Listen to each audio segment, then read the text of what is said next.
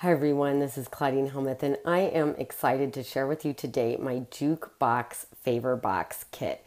So this is the little jukebox and I've illustrated it on all sides so that way it will look cute no matter where you put it.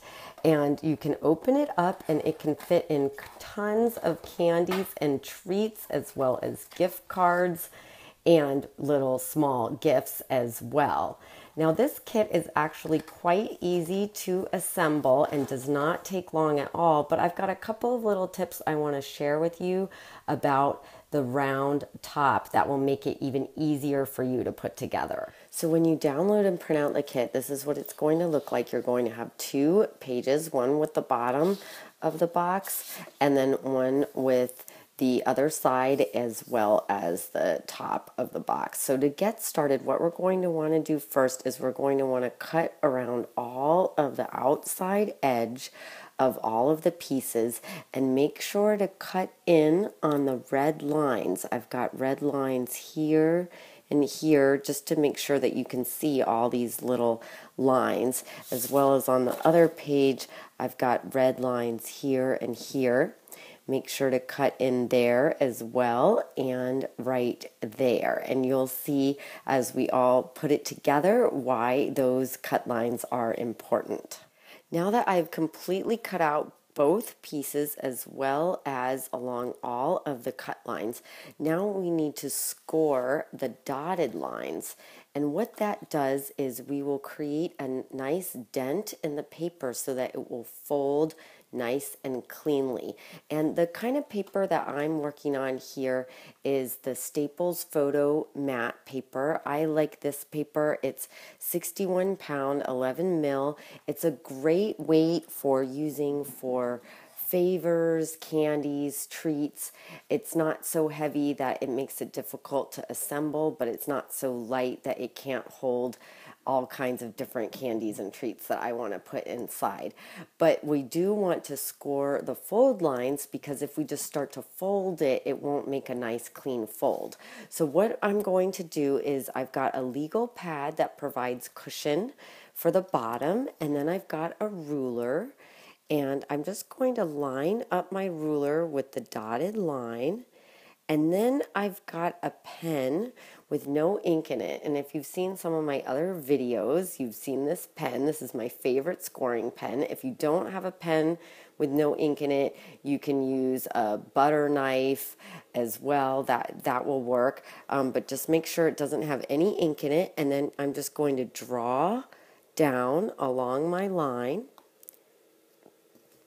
And you'll see that will create a nice fold line for that to fold on. Now for doing the top around here, around this arch area, I'm just going to take my pen and I'm going to freehand it and just draw along the line. And then you'll see that those will fold over nice and cleanly along the line. So continue to do that on all of the fold lines on both pieces. Also, don't miss this bottom tab. You can see very, very faint dotted lines there. So make sure that you score those lines as well. Now that all of the dotted lines are scored, we just want to pre-fold them all to make sure that we haven't missed any. And so you'll just kind of go around and make sure everything is folding over nice and cleanly. And then for the top piece, what I like to do is roll it over. This just sort of warms the paper up and will get it used to being in a round shape. So just roll it like this, just gently. You don't want to fold it. And now we are ready to apply adhesive. So we're going to apply adhesive to the lettered tabs. We've got tab A as well as tab B here. And of course, all of these tabs have letters as well, but I've got a little trick for you. What I'm going to do is apply adhesive along the back of this strip. So that way it will easily apply that way rather than adding adhesive to all of these little tabs. It goes so much faster and it's much cleaner. Now, the kind of adhesive that I like to use is a double-sided tape, and I apply it using this tape glider. You can buy small little tape gliders from the craft store, as well as just use regular double-sided tape from your drug or grocery store. But make sure that you get permanent adhesive and not repositionable. So I'm just going to apply it here to tab A, and I'll show you how I apply it here. You want to go as close to the edge as possible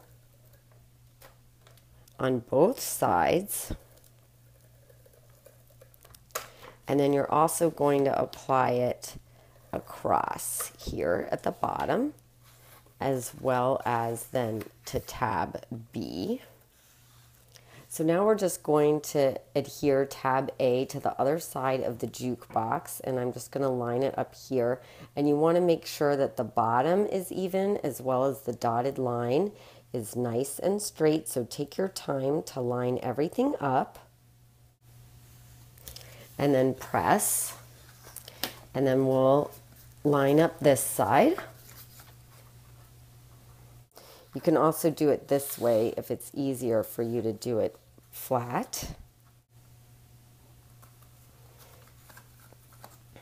There we go. So you can already see that taking shape. Now we are going to apply the top piece. So you just want to come along here as close to the dotted line until you get about halfway, and keep pressing from the inside and the outside. And then you'll flip over to the other side and do the same over there until you get about halfway.